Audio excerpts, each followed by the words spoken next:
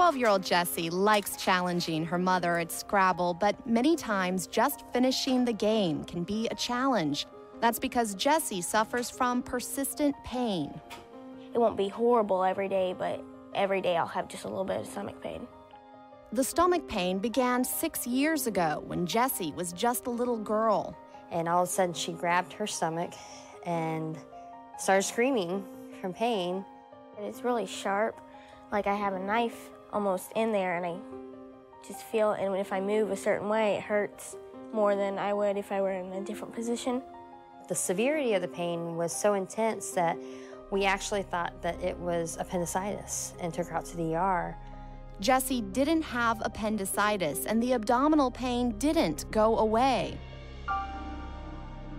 Over the next 6 years, Jessie and her mother looked into every possible cause. Blood tests and x-rays were normal. Meanwhile, Jessie was also suffering from migraine headaches and joint pain, and showed signs of anxiety and possibly depression.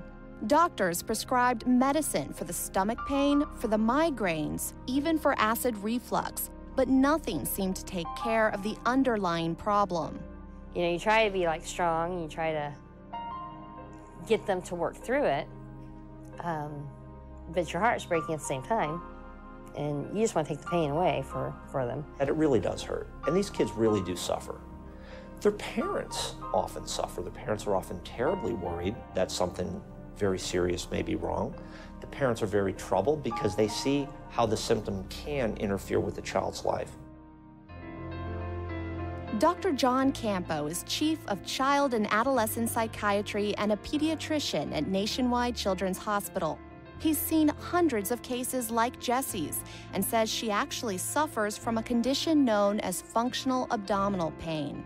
Although often misdiagnosed, functional abdominal pain is estimated to affect as many as 9% of children. By functional abdominal pain, what we essentially mean is abdominal pain that is medically unexplained in the traditional sense. What do I mean by that? It's pain that is not associated with evidence of a clear-cut physical disease. Functional abdominal pain affects both boys and girls, although it tends to be more common among girls, especially after puberty. It often develops during 2 peak times in a child's development, between 4 and 6 years old, or later in life during late childhood or early adolescence. Although the cause of the pain isn't clear, the pain itself is quite real, and the consequences can be overwhelming for kids and their families. We know that as a group, these kids miss more school than unaffected kids. They don't do as well in school as unaffected kids. There are many kids with recurrent abdominal pain who are actually quite good students, but if you compare them to kids without it as a group, they don't do as well.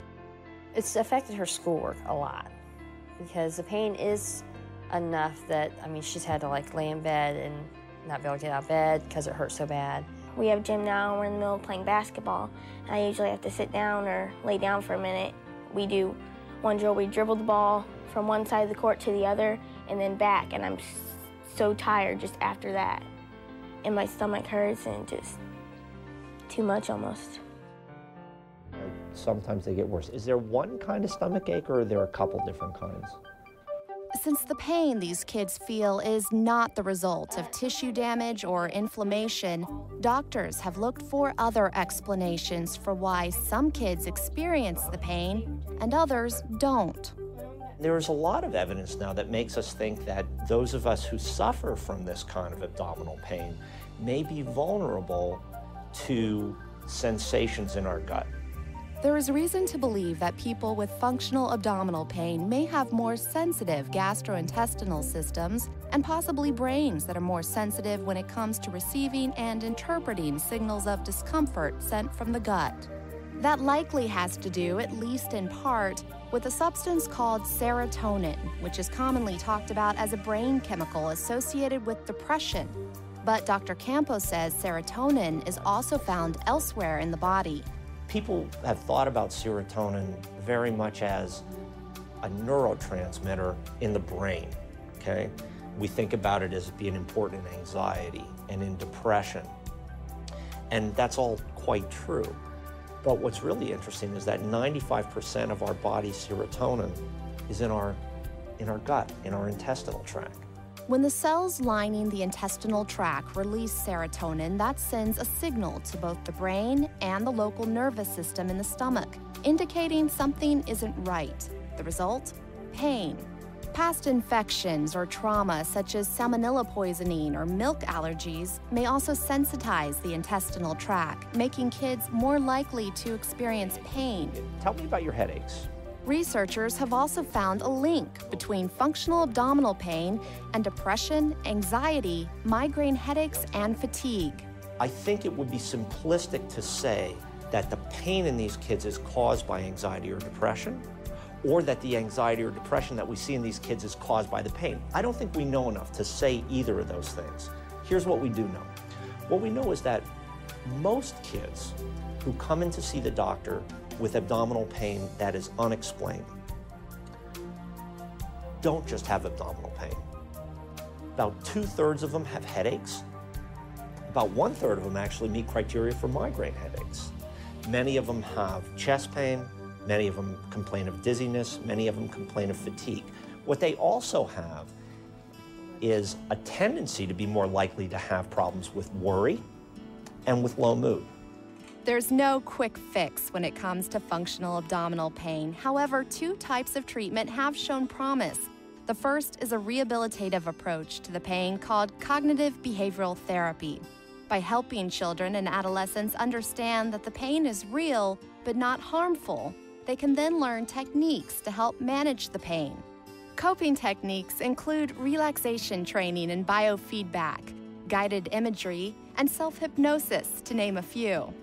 The focus becomes on how do I cope with having this problem that I know is not going to shorten my life, that I know is not associated with tissue damage. That hurts, but how do I manage and do my best with the pain? Interestingly, that sort of approach can be helpful in distracting people from the pain, and truly, if you can get people to take that approach, there's some evidence that the pain will decrease over time. The second treatment that has shown promise involves the use of medications that have traditionally been used as antidepressants. These medications, known as serotonin reuptake inhibitors, affect the handling of serotonin in the brain and the intestinal tract. Since serotonin transmits messages of pain, changing how our body handles serotonin may help ease functional abdominal pain. Although serotonin reuptake inhibitors haven't been FDA approved for the treatment of functional abdominal pain, Dr. Campo and gastroenterologists at Nationwide Children's are conducting studies of the medication, in particular one called Citalopram. In the meantime, doctors agree it's important to keep in mind that there is help for functional abdominal pain.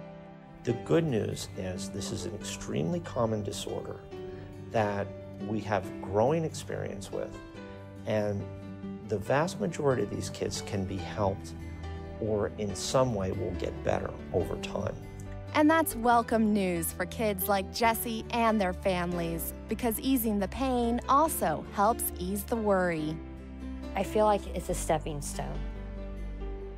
I'm not concerned about fixing the problem as much as managing it. If they find a cure, that's great, but knowing what is wrong and being able to say that, a lot of times, once you can pinpoint what the problem is, you can work on that area, whether it's through medication or therapy or even just mentally.